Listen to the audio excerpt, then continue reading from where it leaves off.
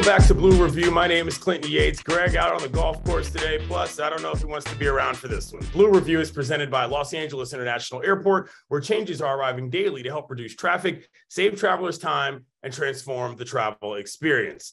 Well, pretty much the toughest weekend of the year for the Dodgers, getting swept at home by the San Francisco Giants, who also passed them in the division race. The bottom line is, the pitching just fell out, in my opinion. This was a series that was always going to be difficult to win from the way everything lined up, and it showed. We're not even going to talk about the lambasting that happened in the middle of this series, which is one of the worst losses you're going to see for a team that wanted to be this good to begin with. Now, this is the first time the Dodgers have been swept by San Francisco in Los Angeles since 2012.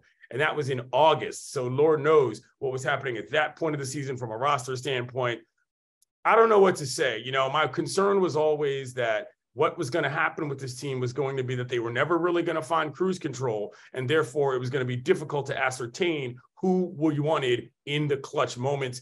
I don't think we've gotten any farther away from that. I think it's still very tricky. And I do think that this is a team that's in for a dogfight for the rest of the year, if for no other reason than on numbers alone. The games in May and April count the same as the games in August and September, even if your positions are different. And when you're already behind the 8 ball this much, man, is it difficult to come back.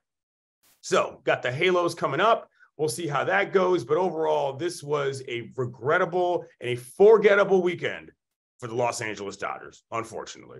I'm Clinton Yates. This is Blue Review. Thanks again to LAX.